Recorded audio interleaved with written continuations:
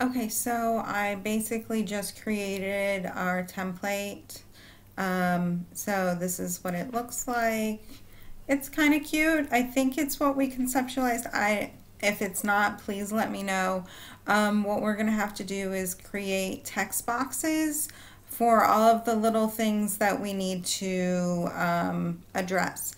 Now, the fonts are completely changeable. I just chose these because I don't, they were whimsical. But if you want to change the font, if you want something different, that is entirely you. Just, click here, choose the font, choose the color, choose the size. Everything is very flexible. You will have to create text boxes for your content. So for the introduction, probably up here, you're going to have to come over here to text, add a text box, ignore all of this here, just say add a text box.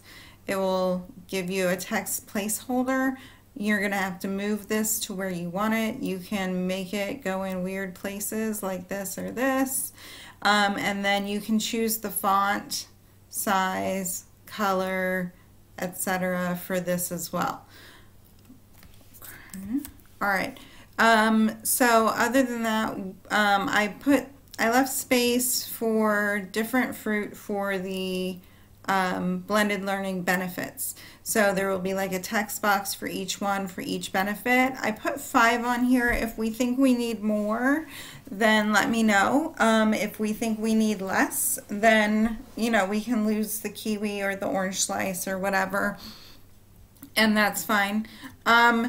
For the challenges, I felt bad, but I just left them all black. If you want to change them all colors, that's fine. If you want to make one purple, one blue, one whatever, it doesn't really matter to me.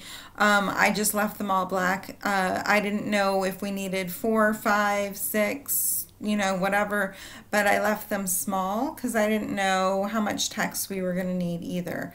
All of this stuff is completely adjustable in terms of the size of the boxes, the colors, how much space we're going to need with each area.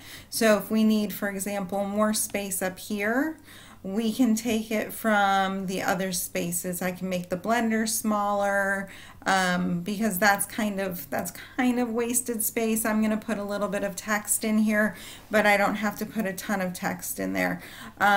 So because the majority of our bulk, what he's asking for is going to be up here and, and down here. If you want to add other pictures, you're welcome to. The search box is up here. And some of them say free, and then some of them will say like cost $1. I clicked on the ones that cost $1, and apparently it'll still let you put them in here. It will just keep the watermark on them, which I'm like, I don't care.